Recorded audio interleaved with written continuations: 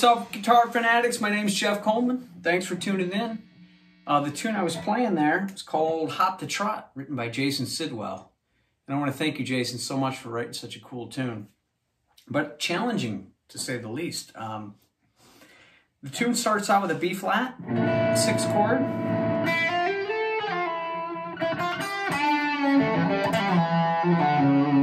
And then the 5 chord of A.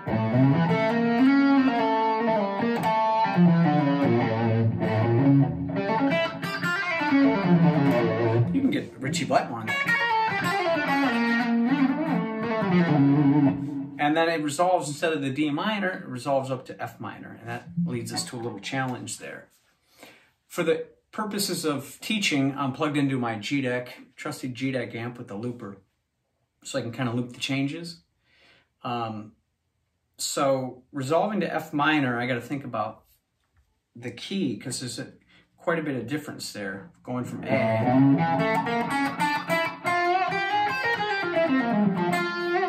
down to F minor. You would normally resolve to D minor, but that's the next chord. So the verse is F minor to D minor. Okay, so let me loop that.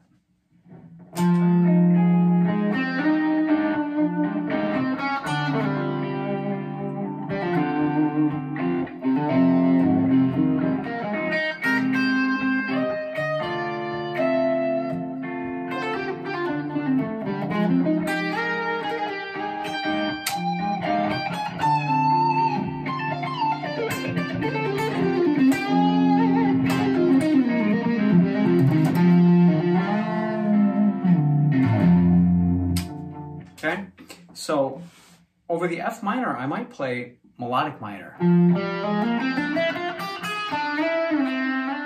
And the cool thing about that is I'm getting more notes of that's relative to the D minor, D Dorian scale. So F minor, I've got F, G, A flat, B flat, C, D, E, F, and then D minor or D Dorian, D, E, F, G, A, B.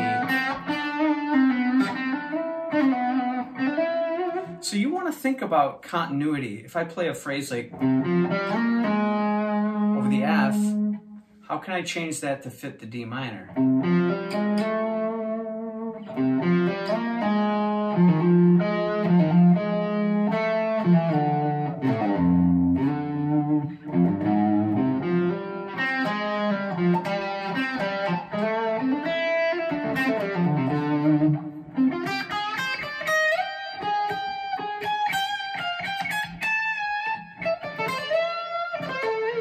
So A flat becomes A over the D. So there's these kind of guide tones that you kind of glue the chord changes together with. Let me try this once. So.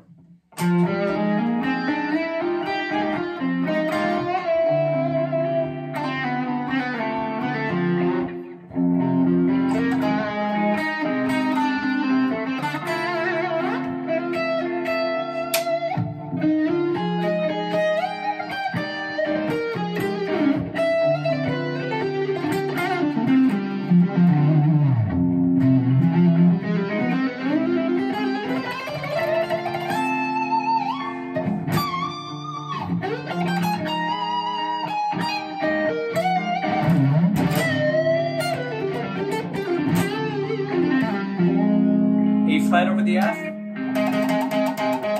A over the D. Okay? So you want to think about chord tones, not just thinking about patterns. Like, we know we can go. That's cool, but what happens is it's kind of segregated. So you have an idea, and then you move to a different position to get the changes out. So it's tricky. So you want to kind of visualize the scales.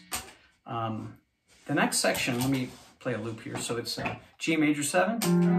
Oops, sorry, wrong button.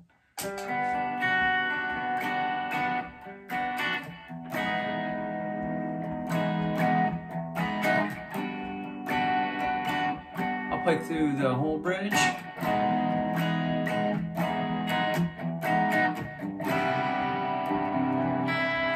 C major 7 to E. Okay? So we're going to play G. I remember what I did here. I had a cool, I was thinking about Alex Lifeson, you know, utilizing the open strings.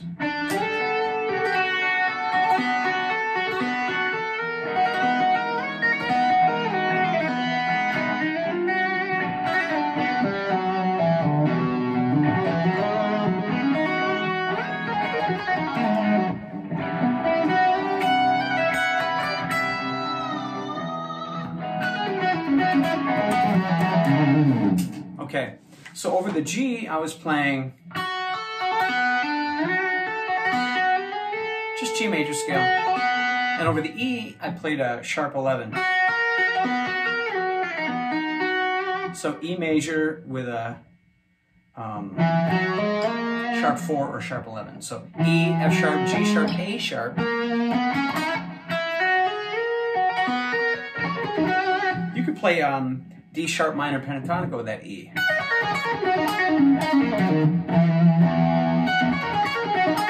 Let me go to a cleaner sound, you can hear it.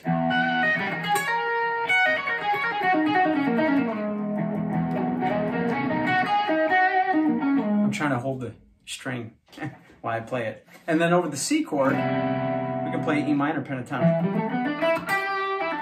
And then E major pentatonic. Okay? Let me try that one more time. Here we go.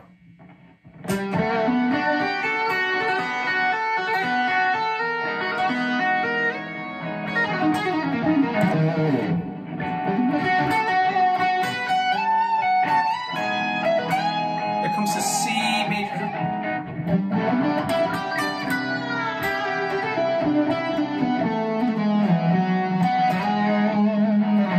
Okay. The next section, it plays B half diminished.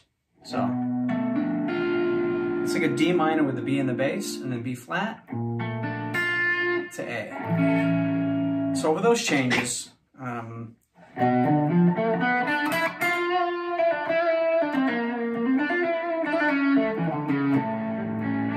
kind of like the intro, but one extra chord. I'm playing a B locrian, and then B flat, then to A. Over the A, I'm playing D harmonic minor. You can make a lesson out of one simple set of changes, okay? Anyway, that'll give you a lot to cover. I know I have to keep it around 6 or 7 minutes, so good luck, best of luck to you, and visualize that fretboard, stop looking at patterns, start thinking about notes. All right, cheers.